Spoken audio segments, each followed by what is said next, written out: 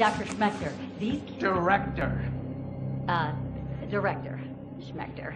These specimens are the breakthrough we've been looking for, just like you predicted. We're close to eliminating the raisoning problem. Our team was up all night recalibrating the spacer.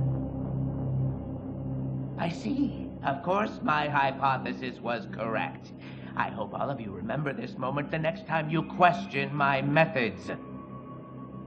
Now then, what progress has been made on covalent space expansion? How did Dr. Wendell Tully, a lifetime failure, best the brightest minds at Ominent?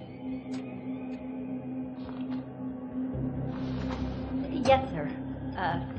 We're still working on that formula. I know it's been months, but the Embiggen process is far more complicated and dangerous than we predicted. Ugh. Too bad for you, little ones. Prepare the specimens for termination.